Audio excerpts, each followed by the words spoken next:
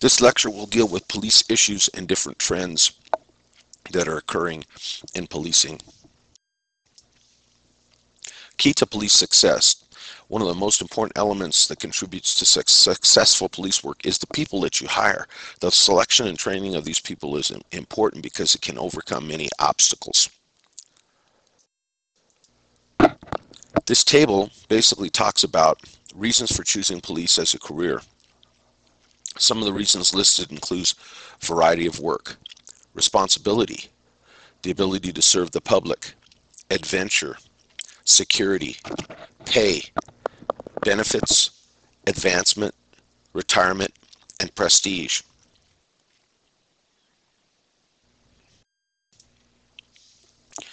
The next table shows a changing profile of American police officers. Of the over 300,000 officers, the majority are still male. There's only a little less than 50,000 that are female. There are over 250,000 that are white, about 40,000 that are African American, 30,000 Hispanic, and about 10,000 that are other minority subcultures. Recruitment currently is changing. A lot of departments are going to colleges. In California in particular, it's required to have at least a number of college units at most departments. There are some that still only require a high school diploma, but locally in the East Bay, the Richmond Police Department requires 45 units, and the Berkeley Police Department requires 60 units of college units. And the thought is that you're going to find a more diverse group or pool of employees. What would be reasons for looking at educating the police, or for officers that have some sort of college education? And it's believed that there's numerous advantages, that with the education comes innate responsibility and inculcates responsibility. In other words, people are more responsible. They're able to communicate better in writing and verbally. It helps them cope with stress, and they're able to handle difficult situations better. On the other side, there's empirical research that doesn't prove the advantages exist. It said that educated police are not superior to, as seen from the point of view of the client, and that there are fewer citizen complaints but more internal complaints. Training. A lot of the training is moving to college to run programs and academies and regional training centers. But in the last 2 years, we're seeing, because the colleges don't have money to run police academies. Police academies are extremely expensive. Colleges make their money when there are the ratio of instructor to student is about 1 to 32. That is where they really like to make their money. The problem is in a shooting course, the ratio is 5 to 1, because you have to be responsible and able to physically touch your student to ensure that they're safe. And in driving, it's obviously 1 to 1. And so colleges are not very happy with those ratios. So we're seeing sheriff's departments take back academies. Again, there's little clear-cut evidence that college educated cops exhibit better performance than those who lack degrees. But the biggest difference, I think, is going to be communication on paper. Because if you've taken an English 1A course and you've learned to write and you've learned to organize a paper grammatically and spelling-wise, etc., that is going to really help you. If you got those skills, if you picked up those skills and you were academically prepared after you got out of high school, then the chances are you're still going to be able to do a good job. Civil rights movement in the 60s actually opened up the ability for more women and minorities to work in police work. There's a case, 1988, where the city of Buffalo, New York was sued by officers who claimed they discriminated against minorities. And judges ruled that discriminatory practices have to be job-related, and that hiring should reflect the percentage of qualified minorities in the available workforce. The affirmative action programs that came about in the 70s and 80s were found to be discriminatory against other folks, and so a lot of that has been struck down.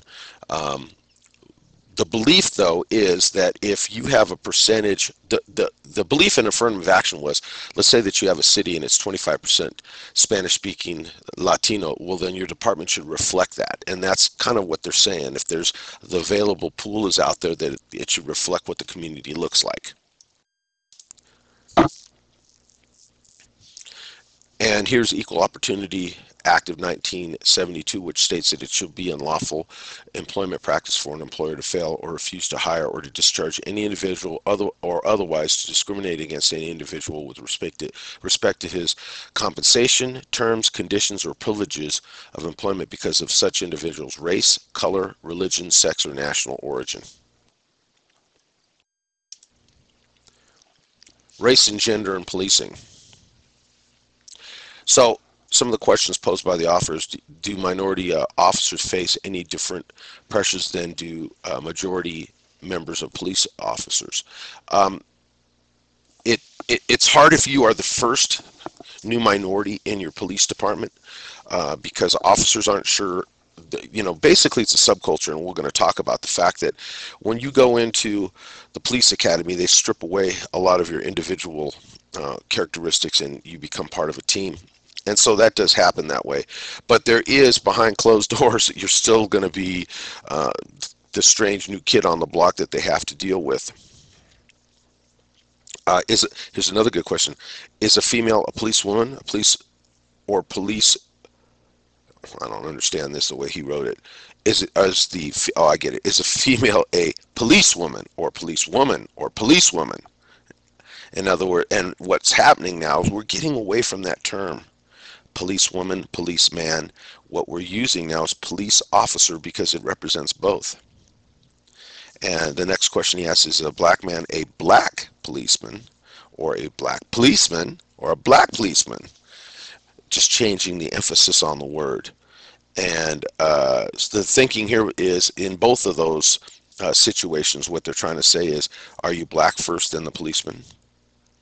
Or are you black but you're a policeman first? Or does it not matter? And I will tell you that on the street we're all blue, and that's what it comes down to. The police work is the only job where the person you're working with, you may not care for them. You may actually hate them. But if they call you for assistance, you're going to be right there. And that's what makes it such a different profession, and how you have to kind of separate your personal from your professional work life. Women in police work. 6% of all sworn officers are women. Role of women in policing has been restricted by social barriers, including gender conflict, jealousy, and stereotyping. Administrative barriers include underrepresentation at senior administrative levels like captain, lieutenant, and selective utilization of their skills and training. When I first went to Berkeley PD, they had police woman PW1 and PW2, and they were just assigned to juvenile bureau.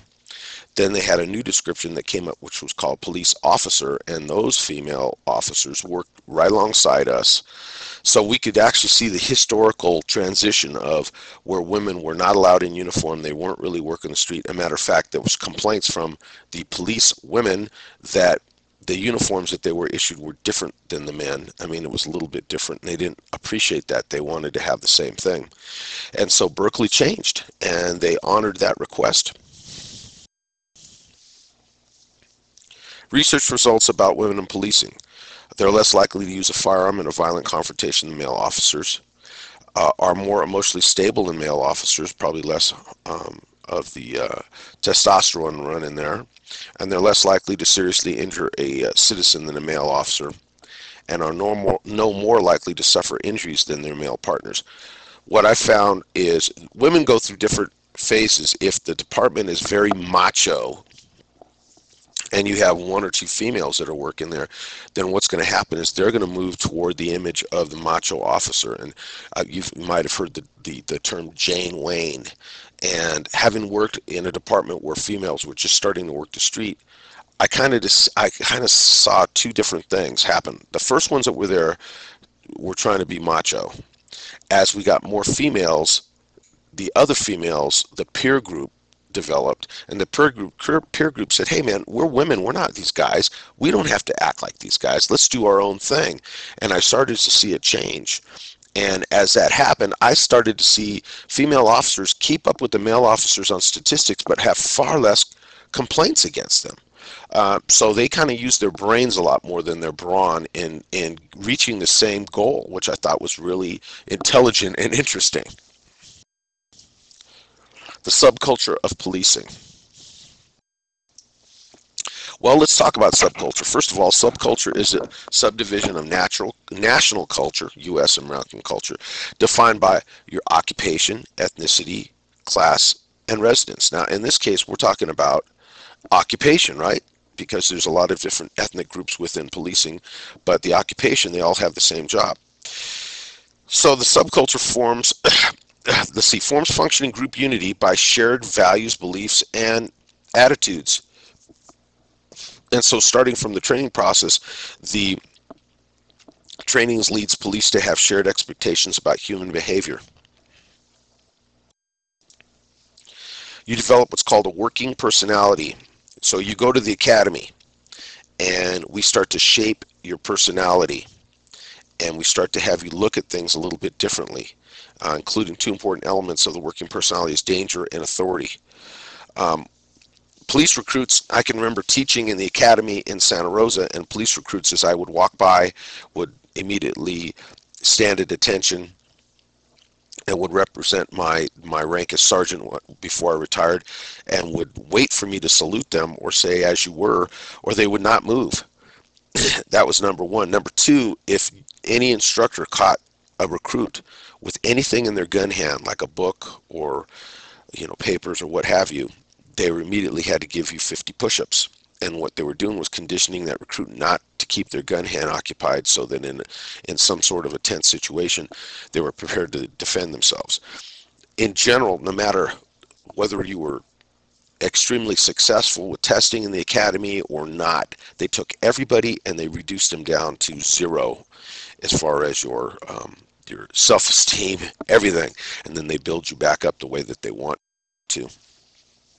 So what is danger? Danger is where you're looking for signs of potential violence in the work environment.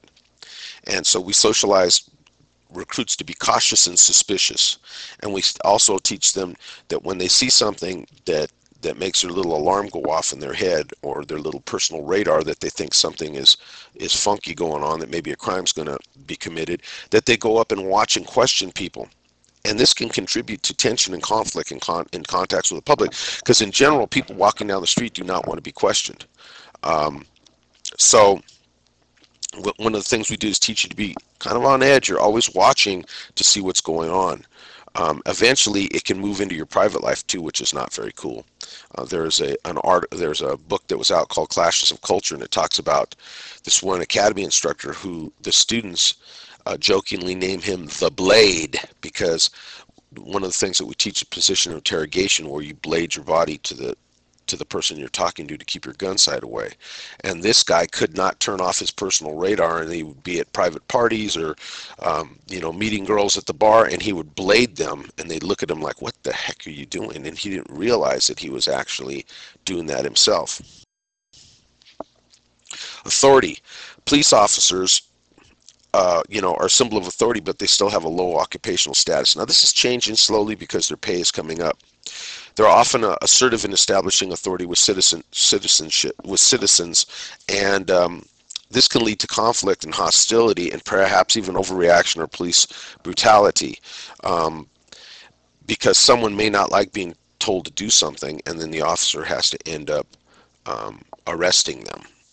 Or, and a lot of times, what happens, officers who don't have good self-control, after a while, they have less self-control, and when somebody kind of talks back to them, they look for some way to arrest this person, instead of just letting it roll off their back and saying, hey, it's part of the job, just move along, let me go to my next case. Officers are also expected to remain detached, neutral, and unemotional when challenged and in situations of conflict, and also when they see something violent. And, after a while that gets to you, because you need to have some sort of mechanism to try to release that stress, and we'll talk about stress in a minute. Police isolation. Police Public is generally supportive of the police, but the police perceive the public as being hostile. So officers tend to hang out with each other, their families hang out together. Because if you go to a private party, I can't tell you how many times I've gone to a private party and someone found out I'm a cop and they want to come up to me and they want to talk to me about every ticket that they have. They got a drunk driving, the officer was a jerk, officer was totally wrong. What's my opinion? Well, I don't really want to give an opinion on that. It's really hard to deal with somebody because one of the things that if I'm pushed in a corner, I'll say, you know, I don't want to insult you, but initially I'm going to believe what the officer said unless I had some other evidence. So, I mean, that's the way it's going to go. So this increases the needs for socialization between officers, and it develops a group identity. And you're able to talk about a lot of things on the job, but you kind of understand each other. So the police subculture characteristics include clannishness, which means, you know, when you're a clan, you hang together. And so you'll find officers do stuff off duty, they go on vacations together, a variety of things. Secrecy, not really talking, you're not supposed to release private information to the public anyhow, but in some ways they don't talk about their job, they keep things to themselves. Isolations from others, you know, not if you're on a situation, a case, and something happens, there could be a lot of pressure on you to turn in an officer, and certainly if they do something wrong, you should go to a supervisor to discuss it, because there are situations where an officer does something wrong, you don't do anything about it, they get arrested on a federal violation, and you get arrested along with them for conspiring. So it's important that if you see something wrong, you need to report it. But in many cases, there's a lot of pressure on officers to be quiet, and this is called the blue curtain of silence, or the blue wall of silence. Police subculture core beliefs, and these are the things that cops believe after time, and it basically goes along with, if you're going to be in this clan, you need to follow some of these rules. Police are the only real crime fighters. Only the police understand police. Loyalty to one another is paramount. The war on crime can only be won by bending a few rules. The public doesn't support the police. Patrol work is the pits. Detective work is glamorous. Cynicism in policing. Now, cynicism is an attitude of scornfulness or bitterness, basically bad attitude, just thinking the worst about every situation. And the author claims that it increases with years of service.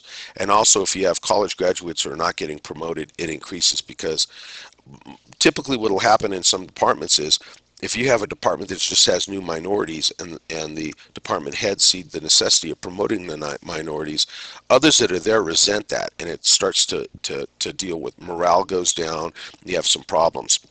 Also, military type training academies cause self-cynicism. So job stress, how do we deal with it? Working environment and subculture affect the physical and mental health in the form of marital problems, health problems, and a lot of cops have drinking problems. External stress comes from the real threats and dangers on the job. Internal or organizational stress are produced by the paramilitary character of police forces, meaning that you take orders ultimately. So if there's a situation you want to deal with, but your sergeant comes up and says, no, I'm ordering you to do it this way, it may be against your ethical standard to do that. You don't want to do that, but you're ordered to, so you do it. It causes stress. The odd hours of having to work, shifts, changing schedules, and having to follow, you know, a number of rules and procedures, that's all stressful, and you have to learn to deal with it. Personal stress can be affected by racial or gender status and not adjusting to the group held values. If you're the first black female who's hired at a department, you're going to be dealing with a lot of different issues. They're not going to be used to you. You're not going to be used to them. And you're going to have to control those people who may not be culturally diverse. You're going to have to train them. You're going to have to put them on notice, and you're going to have to, make statements that might be stressful to make, but to clear the air so that you can do your job. This chart basically just shows the different sorts of stress in police work, the operational stress and seeing human tragedy, and the real threats or dangers.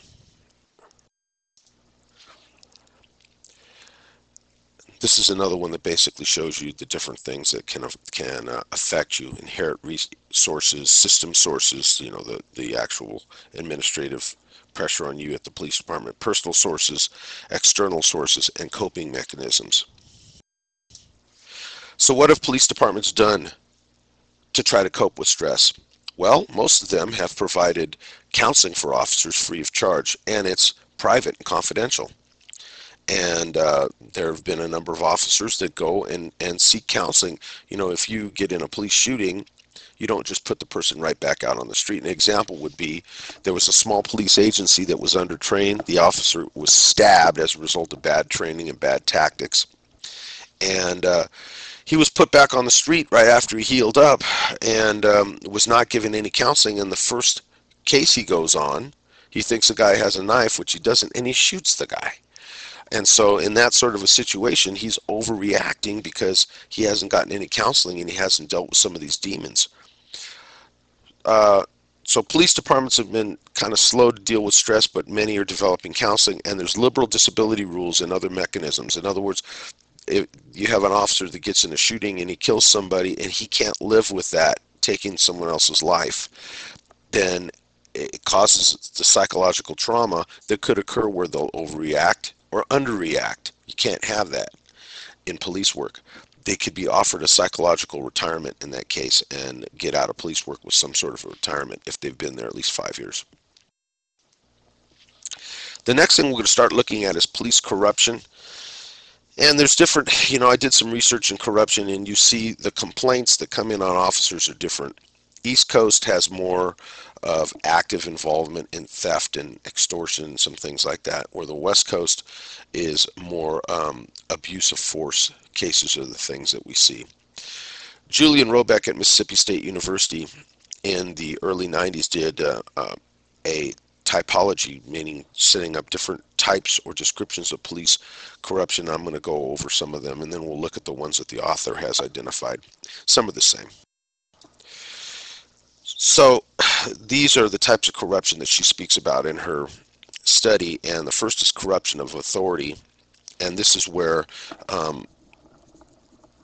you get a free cup of coffee in a place, or you get some free food in exchange for not writing parking tickets in the front of the restaurant where the patrons are. Kickbacks, you see that more in the East Coast. It has to do more with if you are using a towing service to tow cars on a regular basis, they give you a little percentage kickback, maybe pay for your vacation every year. Opportunist theft is going into a business that's already been burglarized and taking additional property. Shakedowns are where you stop criminals and you take their money or dope away from them. Protection of illegal activities is where you look the other way for money, allow prostitutes to work or dope dealers to deal, or underground speakeasy nightclubs to flourish. The fix is where after somebody has been arrested, usually the detective takes money so that the case disappears. Direct criminal activities, there have been some cases in Southern California where there was actually a little bit of change in the dynamics of the corruption. A whole precinct was closed because they were involved in doing burglaries and covering each other. And internal payoffs where someone might want to be promoted, or back in the East Coast, one of the things that they found was in some departments where the officers were collecting money and paying their supervisor and going right up the line. Now, according to the author, they have a variety of different things like mooching, chiseling, favoritism. All of those things have to do with corruption of authority. Somebody gives you something, you give them something. Chiseling or mooching is like where you're trying to get something for free. Obviously showing prejudice, shopping, being able to shop on duty and getting everything for free. And then extortion, very much like shakedown. You give me your money and I won't turn you in. Bribery, perjury, lying on cases, premeditated theft. And you can read about these in the book. The Knapp Commission was a commission that investigated police corruption in the 70s after an officer named Serpico came forward, and Frank Serpico reported internal payoffs in his department. And as a result, they identified two different types of corrupt officers: the meat eaters, who are those that were aggressively out there trying to demand bribes and threaten legal action or cooperating with criminals to make money; and the grass eaters, who were not really out there looking for anything, but they were there and they would accept bribes from persons, although they weren't actively looking for it. The author's definition of police brutality includes abusive language, unnecessary use of force or coercion, threats, or harassment. And the statement that he uses is those most likely to have force used against them are those who show disrespect for police once they've been arrested. Corrupt police departments, there's a variety of different theories. One group is called the rotten apples or rotten pockets, and these are departments that have few corrupt officers who use their position for personal gain, meaning that there's like just one bad guy, don't blame us all. Pervasive unorganized corruption is a majority of the police are corrupt, but they have little relationship with each other. And then pervasive organized corruption is where they're actually a systematic and organized group that are out there collecting money, protection money, or what have you. If you want to look at a movie that talks about some of these things, you might look at Prince in the City. You also may look at The Big Easy with Dennis Quaid, talking about New Orleans, and the police department actually had what they called the Widow and Orphans Fund. They'd go out on the street and the bars would pay them a certain amount of money to do the job they're already doing, but they would split that amongst everybody.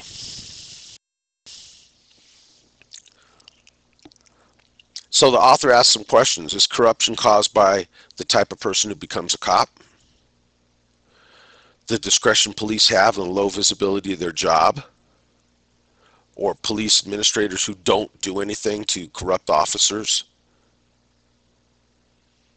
Or society's ambivalence toward the many forms of vice-related activities that are related to police corruption, like gambling? They really don't care. They'd rather not see police invoke those laws. So what's social ambivalence? It's where there are laws that are out there that lead toward police corruption, like prostitution or drinking after hours. And these are laws that maybe the police, in some cases they do enforce these laws, but in other cases they're victimless crimes, and they don't want to be bothered, or they know that the majority of that neighborhood's involved, and that they don't want to be involved with closing something like that down, like maybe a gambling parlor, and they would rather collect a little money for it. But the bottom line is that it exists because the climate that tolerates it allows officers to be corrupt and take money for it. How do you change police corruption?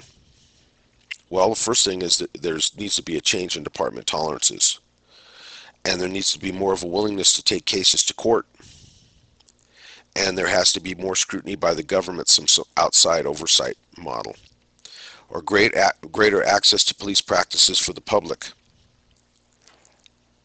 and also changing what the public will accept from the police.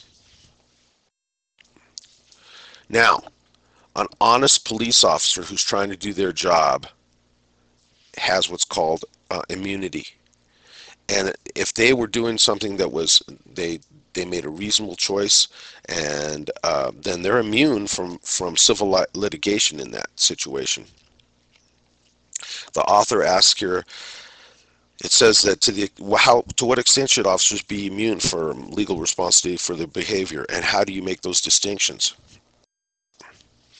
Well, one of the things is we have what's called the 1983 lawsuits, and I'll read this to you. Every person who, under color of any statute, ordinance, regulation, custom, or usage of any state or territory, subjects or causes to be subjected any citizen of the United States or other person within the jurisdiction thereof to the deprivation of any rights, privileges, or immunities secured by the Constitution and the laws shall be liable to the party injured in an action at law, suit in equity, or other proper proceeding for redress. Meaning that you can sue if your rights are violated. Let's talk about torts and lawsuits against the police. First of all, the respondent superior rule is a legal rule that imposes liabilities on governments and others for torts committed by their employees, meaning that if you're going to sue the police, you're not going to sue the individual officer, although some people do that. You're going to sue the city that they work for, the county or state they work for, because they're the ones that have money. Torts are part of the civil law. They can be actions committed by the police that violated duties imposed on all people. So a tort is supposed to get you back to where you were before the police action, and also to pay some punitive damages. Officers are immune from punitive damages if what they did was reasonable. But let's say the police department practice was the policy of the department was a failure, then that's the officer gets sued. Examples: officers go to a wrong house to serve a search warrant, and they break the shoulder of a gentleman inside the house because they run over him to get into a back room, and it's a tight hallway. This is an actual case, and the gentleman weighs about 350 pounds, and he's blocking the hallway. So they knock him down, they run over him to go to the back and complete the search warrant, and they separate his shoulder. They find out they have the wrong place. Those officers are liable, and in that case they did pay. They paid something like $64,000. Who investigates misconduct? Well, there are a number of different entities that investigate it. Most are internal affairs units at police departments. Most police departments have some means of investigating alleged misconduct by its officers. This sometimes is a special unit department or an individual that's charged with this responsibility. They go and invest. Typically what happens is they take a complaint, they bring in the officer, and they record a statement from the officer. They record a statement from the victim. The officer comes in and reviews the case and signs the bottom of the investigation, as well as the victim. They come up with some sort of disposition, which could be unfounded, that the officer was off duty that day, they weren't even around. Exonerated, meaning that yes, they broke the guy's arm, but the guy had it coming. They had to do it. Not sustained, meaning that there's not clear and convincing evidence that the officer did it, although they were there. In other words, it's a wash. It's the word of the victim against the word of the officer, and there's no compelling evidence in either direction. And sustained, which means that yes, the officer did it, they were wrong, and they should be disciplined. That case then goes to the chief of police, who will usually make a decision about discipline in the case. The following is an example of how officers make complaints, and it compares complaints of citizens when they're going to go through the criminal process with that of when an officer assaults them or does something. So if you look at this up at the top on most internal affairs units investigations really concern sexual harassment, substance abuse, misuse of physical force, and the big one is breaking departmental rules, abuse of sick time, not completing reports properly, insubordination. Those are the things that internal affairs deals with. Most police corruption is enhanced by the officer's discretion and low visibility, unless, in other words, no one ever finds out. Check the discussion forum section for this week, and you're going to have to do a current event. I know that I will assign a current event looking for police misconduct, so start looking for it now so that you can submit it in a timely fashion. 1978, Janet Fishman did a study, and one of the things dealing with police corruption was that officers can only get away with what the peer group approves. And it depends on the approval of deviant activities that's involved. And there was two classifications they had. They had dirty money and clean money. Clean money came from speakeasies and from gambling. Dirty money was drug money, robberies, violent crime monies that came out. And in general, the officers that were corrupt in this study would accept clean money, but would not accept dirty money. They also did a chart, which I don't have in here for this lecture, but it talked about peer group approval, and it compared about 10 of the big major police departments, and from things from getting a free cup of coffee, getting free tickets to the movie on your beat, getting a free Christmas tree on a Christmas tree lot, getting free dinners, getting vacations paid for by companies on your beat. And it showed where officers there was approval ratings in certain departments and low approval ratings in other departments.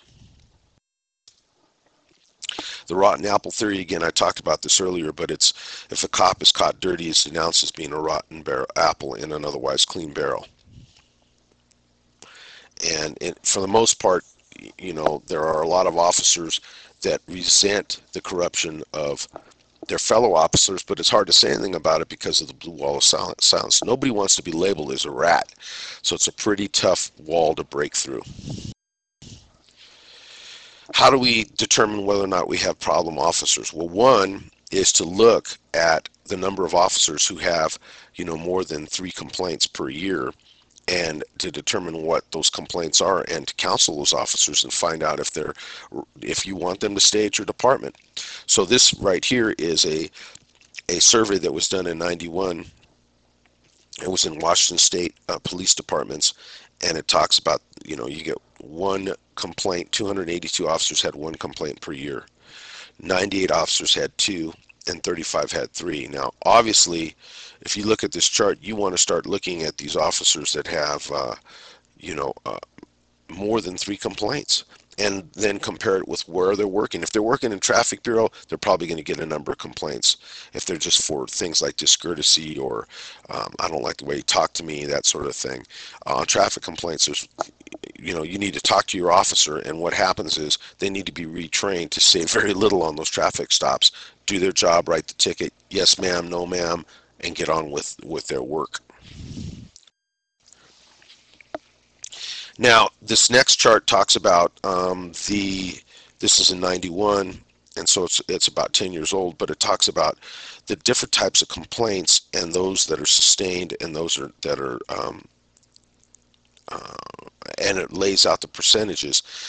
And I thought when I looked at this, that deadly force would be one of the biggest areas, but it's not. It's really, if you look at it, it's verbal conduct. Officers don't know when to shut their mouth and let the citizen have the last word. 41% of complaints were for verbal conduct. And that's something that we can train to, and it's something that we can deal with. Occupational deviance. We're going to start looking at some other sorts of definitions of different types of misconduct.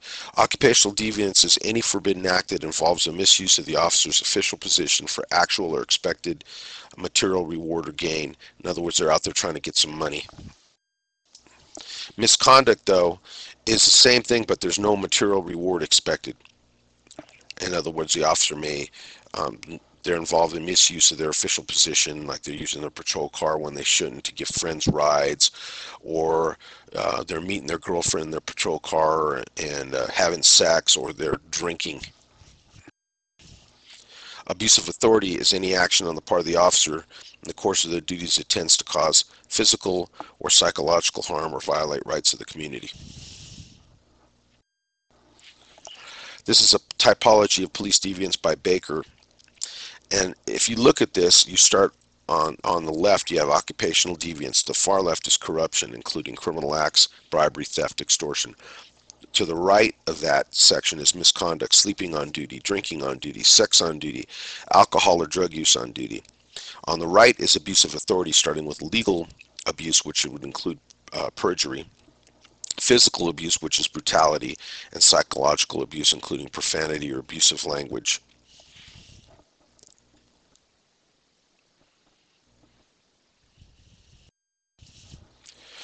So what do Americans think?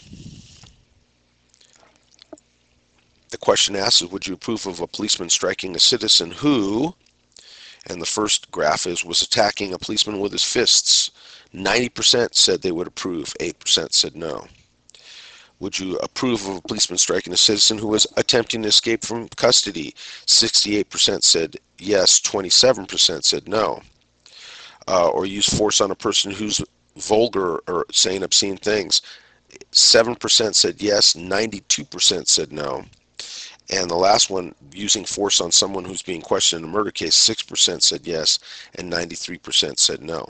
So it's obvious that Americans believe officers should be able to defend themselves, but when it's verbal conduct they're dealing with, that they shouldn't get physical.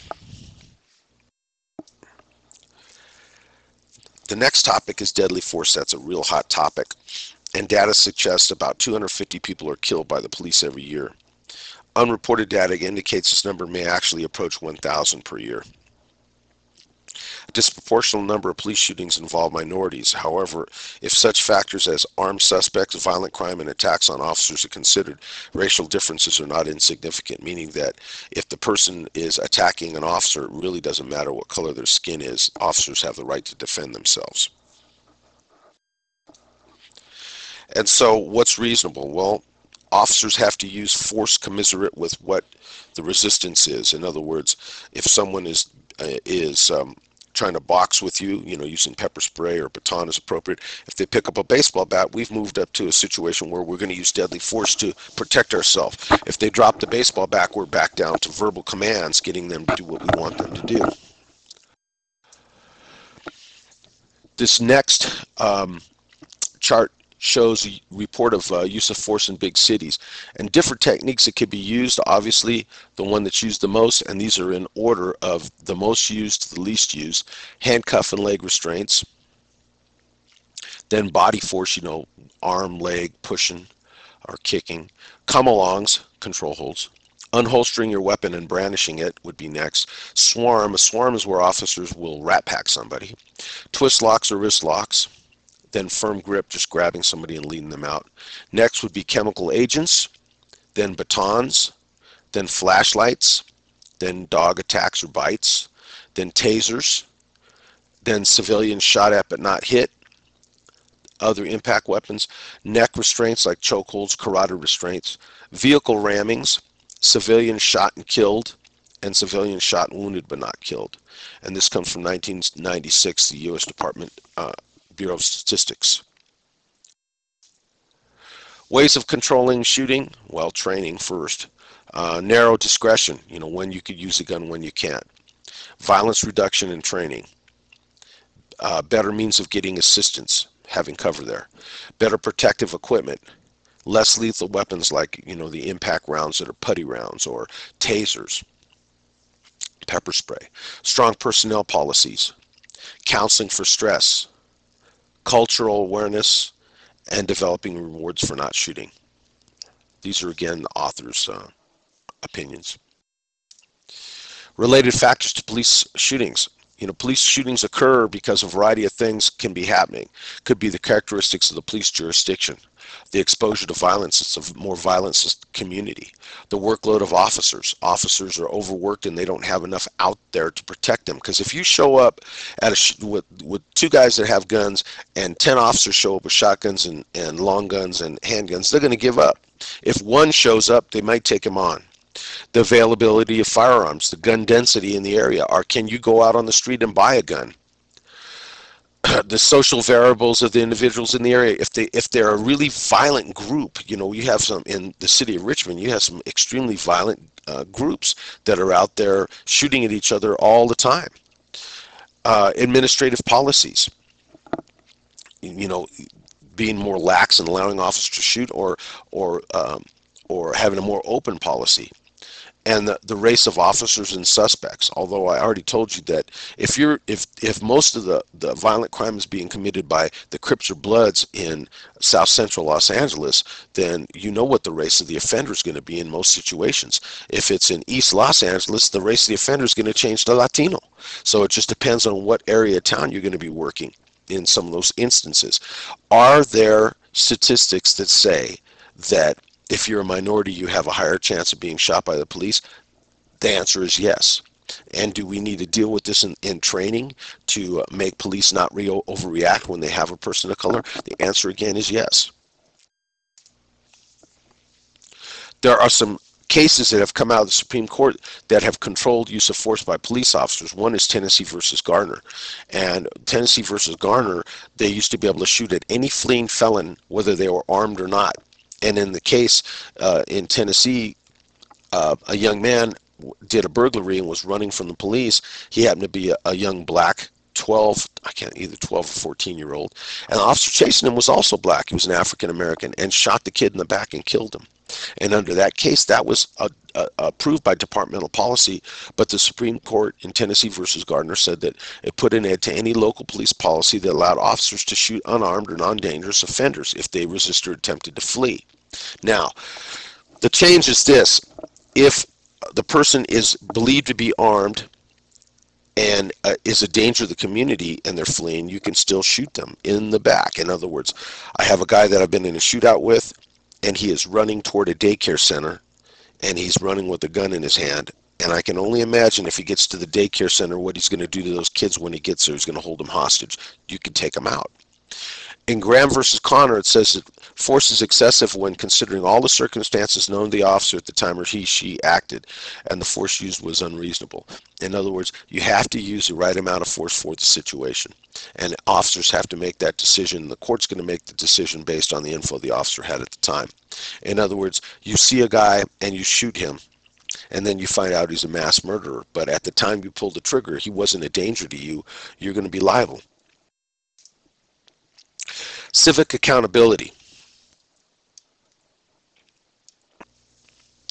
More and more cities are starting to look at how to look at police complaints, citizen complaints to the police, because they're paying so much for police services. And it's becoming more of a customer-based area now. History of civilian review. As far back as 1931, President Hoover put together a group that wanted to identify the political control of the police and help institute civil service system because they felt there was a lot of corruption going on. As far back as 1966, Mayor Lindsley in New York passed the Civilian Complaint Review Board. He put it on the ballot, and it lost because the police associations campaigned against it. They said that it would hamper the police in suppressing crime, and they used the minority civil unrest that was part of the civil rights movement as a scare tactic with conservative white groups, and it lost at the ballot. 1971, the Knapp Commission, after hearing the testimony of Frank Serpico, was put together to investigate police misconduct. In 1975, the Detroit Police Commission was started because in 1972, Dr. Herbert Odom, who was a black dentist, was driving along and he had a taillight out, and the police pulled him over and they wanted to search his car, and he refused, and they beat him.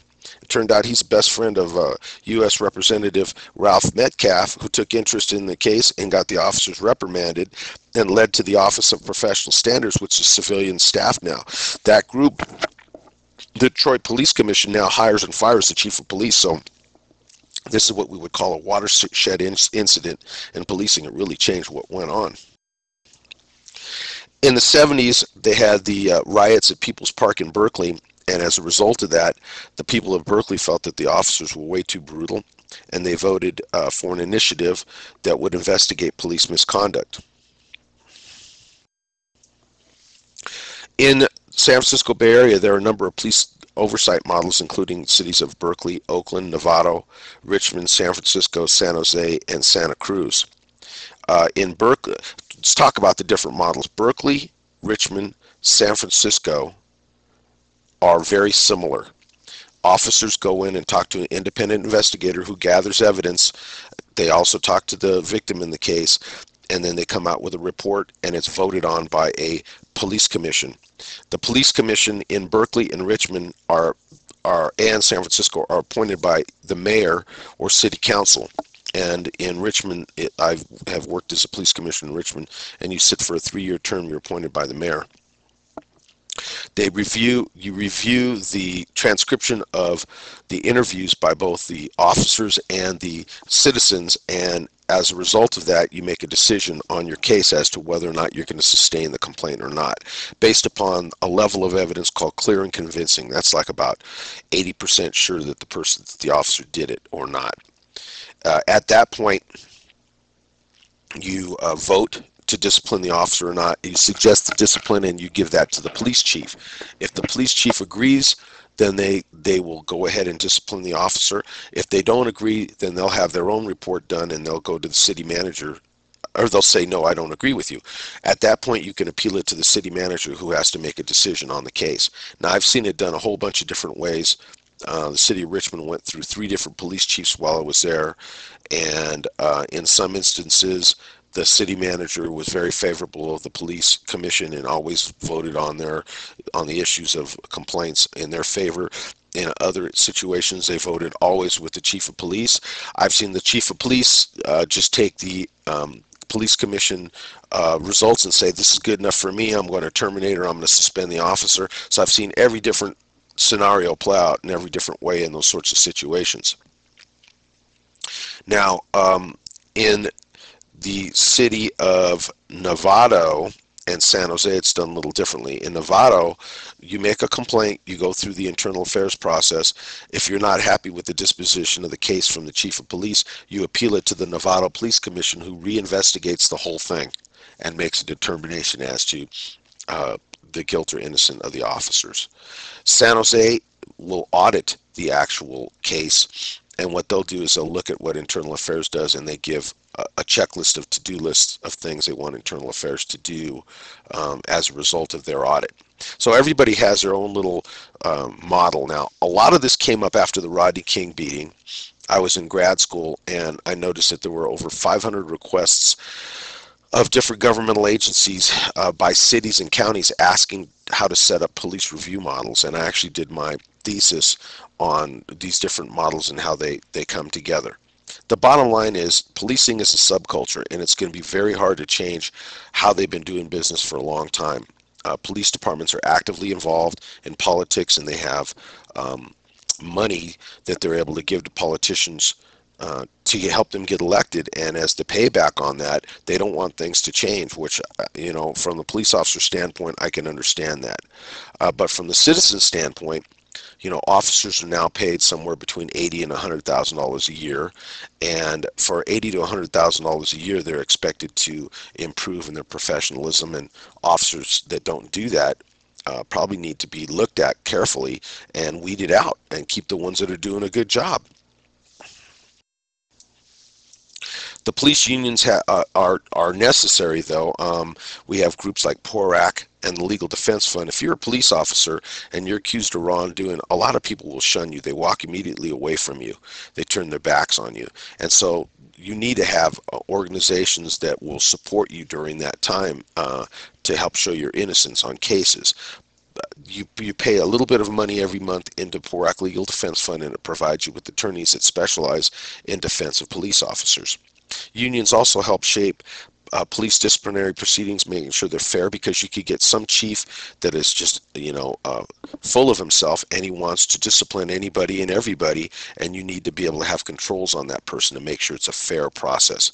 And they also shape the hiring and promotional proceedings. One of the things that I found was many of the older officers are in charge, so that there's still a lot of minorities and women who are just beginning to get involved in the police unions. My experience in looking at that is still that the majority is in charge of the union, not the minority. What can unions do if they're not happy with work conditions? They can do work slowdowns. They can have blue flues. In the city of Berkeley, we had an incident where we had certain areas of the city where our radios didn't work, and we felt that it was it was dangerous for officers to work, and the city government would not pay for new repeaters. So what we did was we took an ad out, very political, in the paper, and we showed the areas in the city with like a coloring, like a gray, dark gray, a map of the city where the radios didn't work. And let me tell you what, within a week we had $120,000 to get the new radios and get things back to where they were working. Private policing. One of the big moves now is a lot of areas that used to have police officers, especially doing walking beats in places like shopping centers, are all going to private policing. And so there's a lot of growth and development. Private policing is larger in terms of personnel and resources than federal, state, and local law enforcement combined. And what you're seeing is they deal with a lot of the order maintenance things, like They have to have an emphasis on what the contractor or person hiring them wants them to do. It's a whole different job. In reality, you're not out there doing general law enforcement. You're doing law enforcement, which is totally controlled by what the person paying you wants. Example, telling people they can't walk barefoot in Disneyland. There could be a fight in a bar across the street from the auto sales lot that you're working on, but your job is to stay with the auto sales lot. Sure, you can call in the fight, but you're not supposed to go over there and deal with it. So there's a whole level of different services that are provided by private security officers. Some are just watchmen. You know, they sit there and they watch the person coming in, they take license plate numbers. Others are deputized and given arrest authority, like the San Francisco police specials.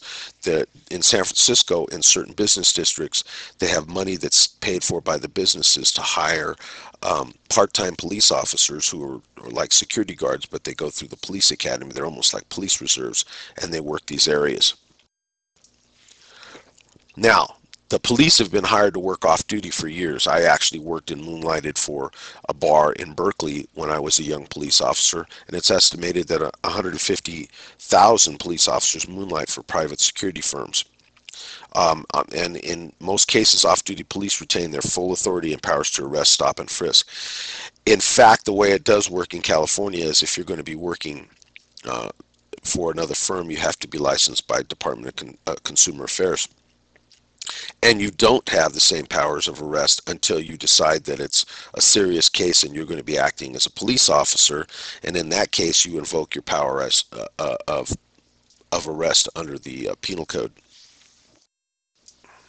Conflicts of interest. Police officers are banned from doing certain things. They can't be process servers, bill collectors, repo workers, or investigate for criminal defense attorneys, bail bondspersons, or employees at gambling establishments, except there are some exceptions to that. Many of the cities that have new Indian casinos, they call upon the police to work overtime for big events like boxing matches or big dances or, you know, promoted concerts, that sort of thing.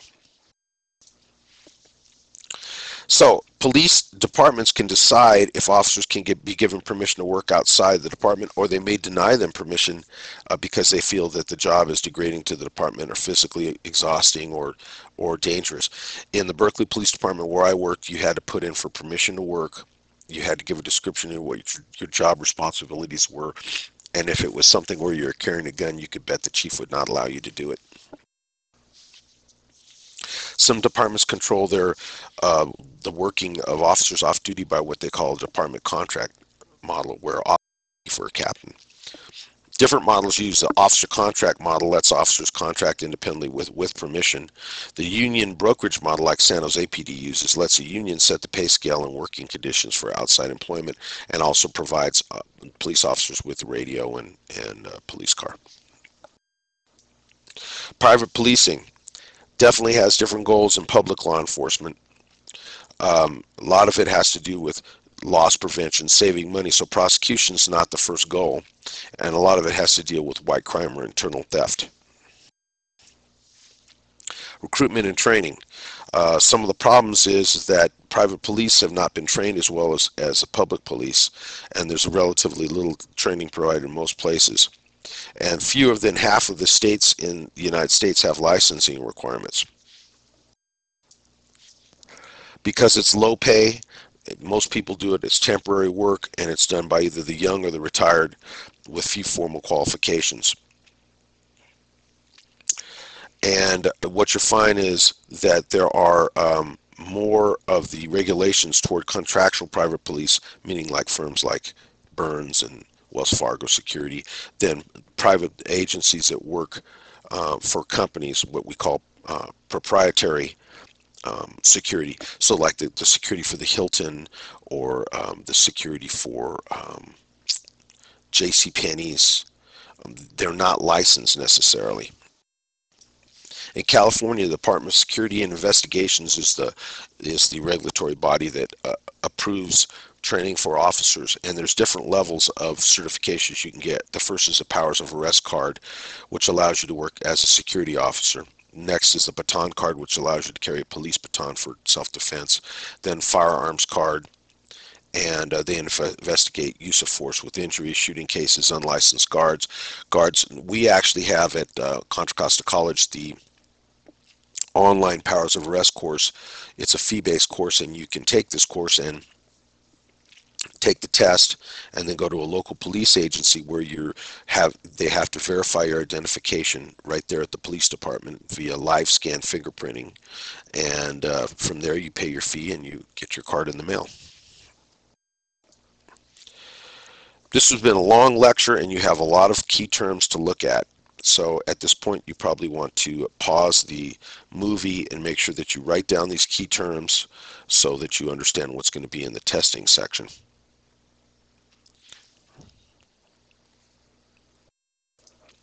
It's the end of this lecture.